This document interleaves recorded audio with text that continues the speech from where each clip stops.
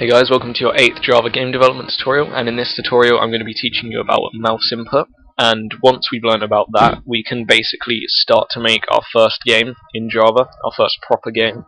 So this is relatively simple. It's almost, apart from the names, it's almost exactly the same as keyboard input, so I'm just going to create a new project called game, make the main class main, and remove all of these generated comments. Always does that.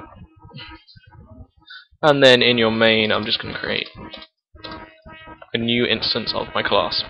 Now I'm going to pause the video whilst I make our basic JFrame. Okay, done that. The reason I paused it because this is about mouse input tutorial, not about this. If you're not sure what's going on here, I suggest you watch my start from the beginning of my game making series. But anyway, now we're going to create a class to handle our mouse inputs. Public void, public class. I'm just going to call it mouse, and that extends the mouse adapter. If you've watched my other tutorials, this is looking similar to the key adapter, and we need to import that. Come on, there we go. And now mouse adapter has the mouse input has quite a lot of built-in methods. At the moment we're just going to be using mouse pressed and mouse released. I'll go into more methods in detail a bit later, but for now we're just going to do public void mouse pressed and mouse event e.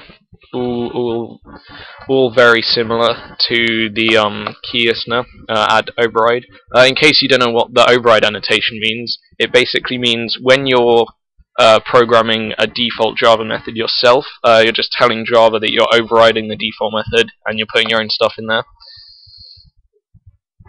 And just going to make another one, public void mouse released key mouse event e, and these do exactly what they say. What has happened here?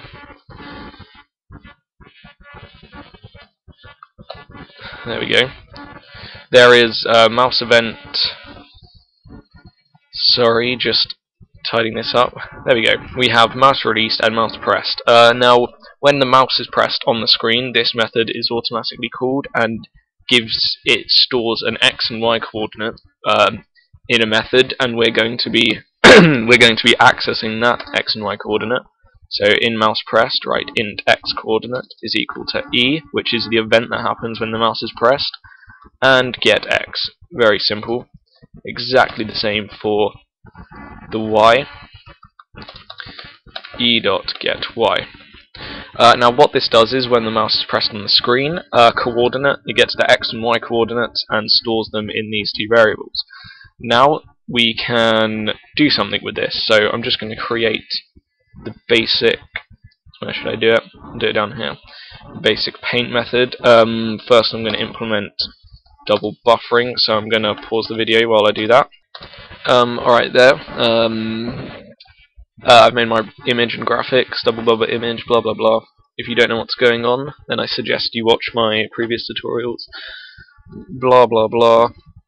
Public void paint component graphics G, and now we're going to make an oval.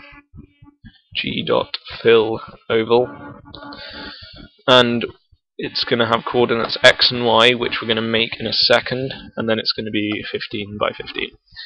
Now, the reason we're going to make them x and y is because we want the ball to move to where the mouse is clicked. So up here, we're going to make int x and y, and in our constructor, we're going to give them a default location. X equals 15, y equals 15.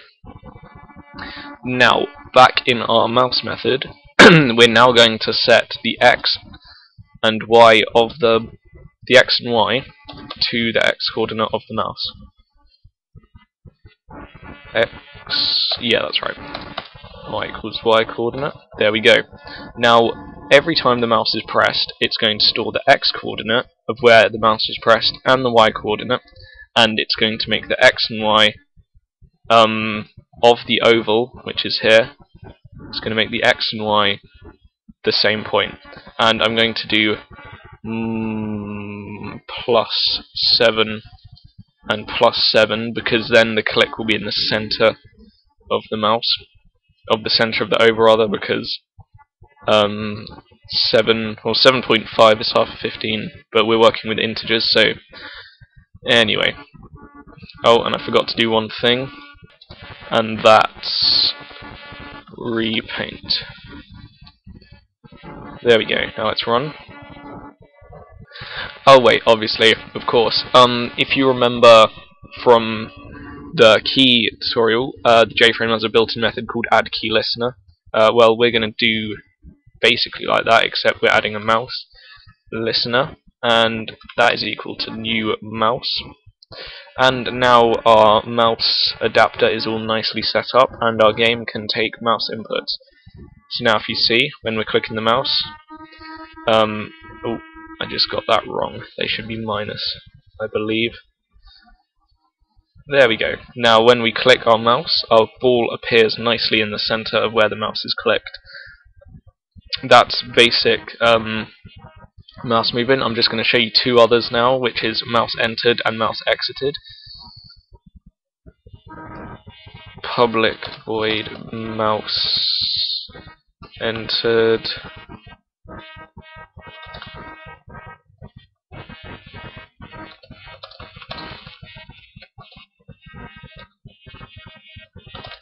and mouse entered and mouse exited. What they do is when the mouse entered is called when the mouse enters the game screen, and exited is called when it exits the game screen.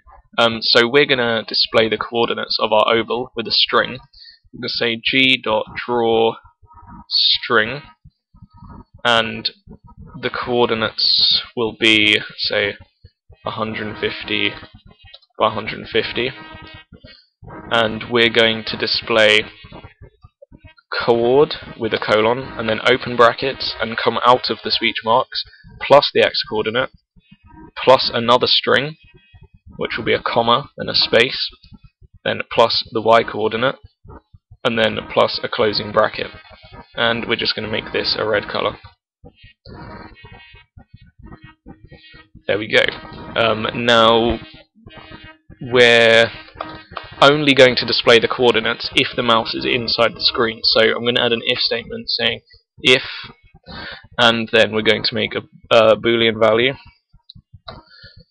boolean mouse on screen, and it doesn't need a default value.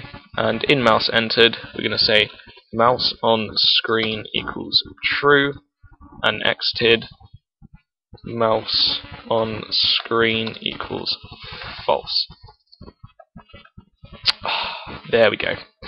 And now if we write if mouse on screen, now this is only going to display if the mouse is on the screen. Now if we run, we can see that when the mouse is off the screen, no coordinates are displayed, and when we move the mouse on the screen, the coordinates appear, and they update with the mouse clicks. And off the screen they disappear, and on the screen they appear again. Those were the basic mouse adapter functions. There are a lot more with the mouse, since the mouse is more complex than the keyboard, but we'll be going into those later, and in the next tutorial I'm going to show you how to begin making our first game implementing the key adapter, mouse adapter, and everything else we've learned so far. I'll also be going into more detail on threads, because we haven't covered those much, and they are the essential part of games. But for now, practice mouse events and handling them. And thanks for watching. Please subscribe, and I'll see you in the next tutorial.